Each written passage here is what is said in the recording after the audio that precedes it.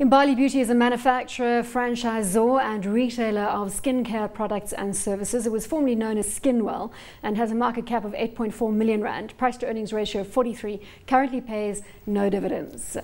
Paul. Yeah, we include this one because they are fairly and squarely in this sort of salon space in the malls. They own Plasticol, Dream Nails and a couple of other brands.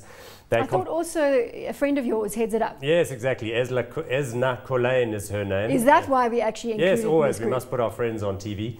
So it's a company which used to be called Plasticol and then it was Skinwell and now it's Imbalie.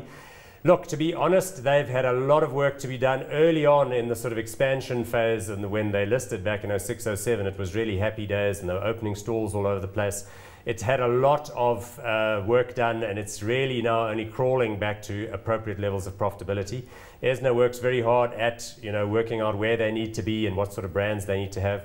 But I think their profit rebound has been a little bit disappointing. So it's not yet out of the woods. I think Esna has to keep on grinding out there in the malls. Daniel, what do you think of this model? Look, I think it's a difficult model. And I think it's a particularly difficult model because, at the risk of repeating myself 100 times, I think the consumer is a bit strained. So while there is a lipstick effect, I think that's more focused on walking into a mall and buying lipstick rather than walking in and getting a facial or getting your nails done. I'm not saying that you won't do that, but you will be more likely to be watching the bills in this environment.